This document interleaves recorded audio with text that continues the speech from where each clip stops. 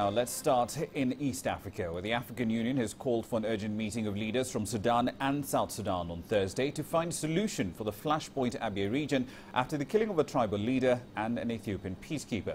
According to the United Nations and the Misseriya, Kuwal Deng Mayok, the chief of the Dinka tribe allied to South Sudan, was killed by a member of the Misseriya tribe in Abyei, claimed by Khartoum and Juba earlier on Saturday.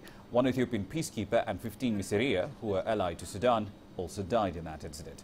In March, the African Union brokered a deal between Sudan and South Sudan to resume cross-border oil flows and diffuse tensions. But despite several recent meetings, both Sudans have been unable so far to agree on the ownership of Abyei. South Sudan's permanent representative to the UN, Francis Deng, insists that the recent attacks could lead to an escalation of violence in the region as a whole.